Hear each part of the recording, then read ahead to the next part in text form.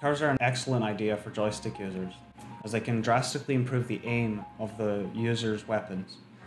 They can make the joystick less sensitive around the middle and a lot more agile around the end of the axis. So this allows the user to be a lot more fine controlled when they're only making small adjustments, but when they make large adjustments, the effect of the aiming is a lot greater and allows you still to remain maneuverable, but also allow you to aim. So you don't really lose anything. So why are they worth it? Well, it's free, it only takes a few minutes. The only downside is that if you've never used them before, it can take a little bit of learning to adjust. In the long run, it's very much worth it. So how do we set them up? So first, we need to download VJoy. So this allows the joystick to transmit info into the program, and then the program creates artificial data which sends into the game.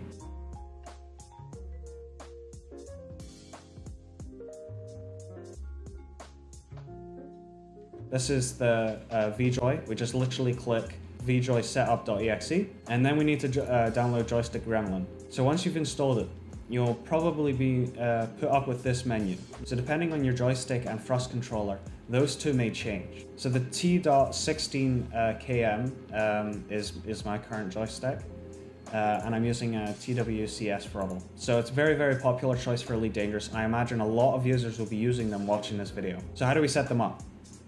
Well, first, we want to activate a particular mode called Input Repeater.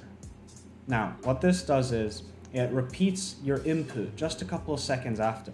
So this means that when Elite Dangerous picks up your input, it won't pick up your actual joystick, it will pick up the virtual one when you're setting it up. The issue is, Elite Dangerous will pick up both your normal and your virtual. So what we need to do is we need to prolong the amount of time for the virtual one to be active.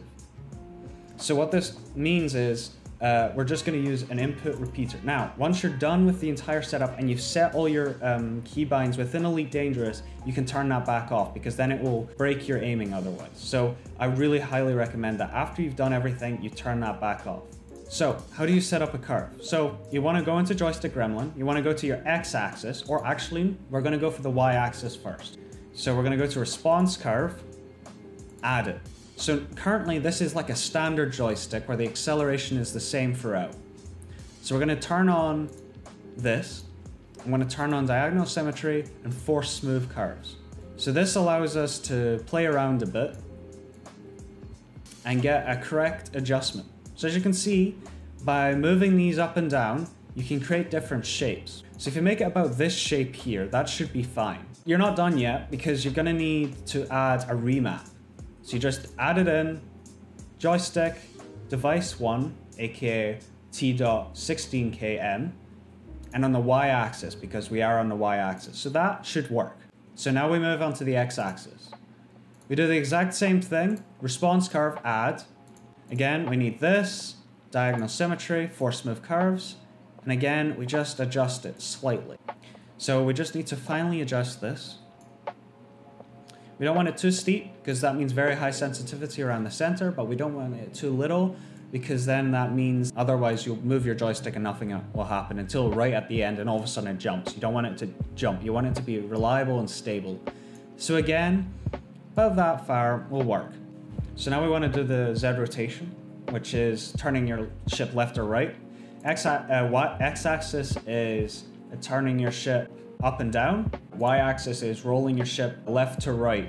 So, and again, add a response curve. I'm gonna go for this. So if you're a plasma accelerator user like me, you still want a bit of snap. So you don't want it too fine. And I tend to use Z rotation whenever I'm aiming side on. So it's very helpful that I still have it with some decent amount of sensitivity.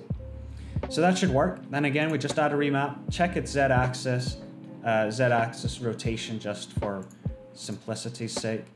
So now we just want to save the profile, save it as whatever you want.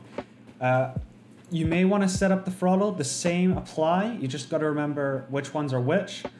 But for currently, we're just going to do the joystick. Before we go into the game, we are going to need the repeater enabled. So just to enable it, we're going to need to just do it from here. So it's just tools, input repeater. So it's different here is we need to first move the joystick. After we've let go of the joystick completely, we need to click on the move axis. Move the joystick and then click that. Then it will set it right after, even though I didn't touch the joystick. So we do the exact same for the roll. So we just pretend as if on the joystick we're rolling it, and then completely let go, and then it will set it. For the pitch, we pretend we're doing a pitch on the joystick, and then we press the, and then it sets. So after we're done, we just click apply, back to main menu, and then it will be set.